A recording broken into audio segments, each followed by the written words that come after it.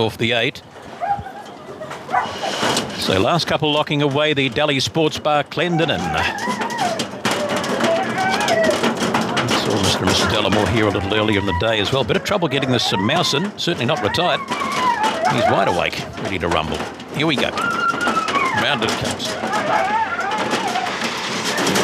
Off we go. Retired mouse all right. Early speed out wide. There we go to Vanos, and underneath there is NASA. They're followed back there by Retired Mouse. Geez, it's a squeeze. Whipping round the outside. There we go to Spider Phil. They're followed round there by Zara Petal. Underneath is NASA. Further back still there's Scott tied up. Retired Mouse, no. And back there too would have been going Bananas Bright Concept underneath Vanos. Vanos gets home here now from Zara Petal, Spider Phil, NASA.